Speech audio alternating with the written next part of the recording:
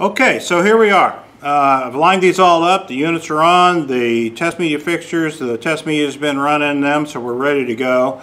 So I think what we're going to do is we're going to run this test, and then when we get done, we're going to talk about it. So here we go. I've got a Gillette razor blade here.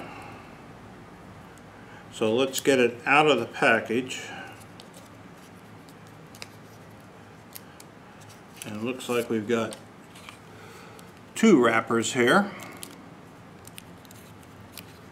So what I'm going to do is I'm just going to start over here with the 1 gram unit, and I'm just going to go boom, boom, boom on these, and then we're going to look at the data, and then we're going to see, then we're going to talk about it.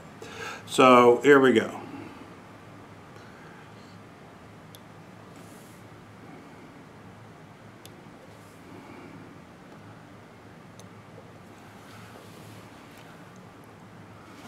Well, interesting. Okay, so what do we have here? We've got 50 over here, and that's disappointing to me, and I'll tell you why. Because I was hoping it would be 48, 52, whatever, so you could see this 1 gram resolution.